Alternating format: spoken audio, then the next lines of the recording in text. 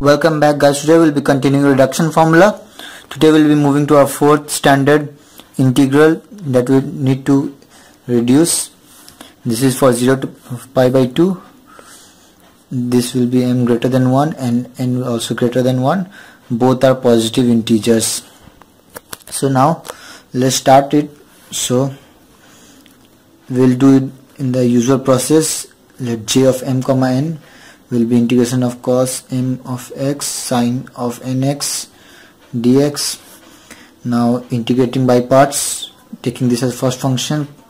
Now integration of sine nx dx minus integration of d dx of cos mx integration of sine nx dx whole dx. Now this will turn out to be minus cos mx sine cos of nx dx. This is minus, and cos of nx 0 upon n. Now this will be plus, this will be m cos m minus 1 x sine of x, minus will make it plus, and derivation of this is this, and now integration of this will be minus cos nx upon n dx. So this will be minus 1 by n cos of mx cos of nx plus, this will be minus m by n goes outside, this will be cos m minus 1 x. Now this will put in one side, sin x cos of nx dx. Now we need to simplify this. So to do this we use this expression.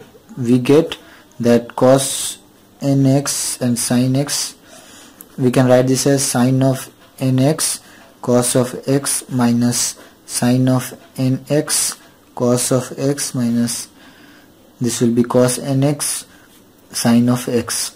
So here see that if we remove this, it will get cancelled out and we will get this, and this becomes plus. So now this will be sine of nx cos of x minus sine of n minus 1x. This is the formula of psi a plus b. So we only did this to simplify our expression. So now we get j of m comma n. This will be minus 1 by n cos of mx cos of nx minus m by n. Now this will be cos m minus 1x. This will be sine of nx cos of x minus, now this will be sine of n minus 1x. This will be, as a whole it will be dx.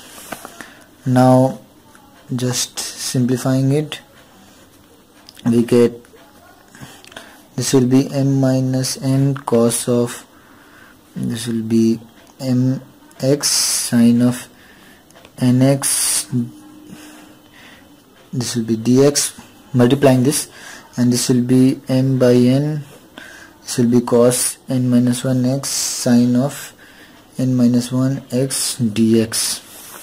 Now again this will be cos of mx cos nx minus m by n. This will be j of m comma n, this is our original expression, and this will be plus m by n j m minus 1 n n minus 1. So now earlier we used to, so now bringing this to one side, and so our final equation turns out to be j of n equal to minus cos of mx cos of nx upon m plus n plus m plus, this will be m plus n, this will be j of m minus 1 n minus 1. So this is our integral form without limits. So this is our main expression.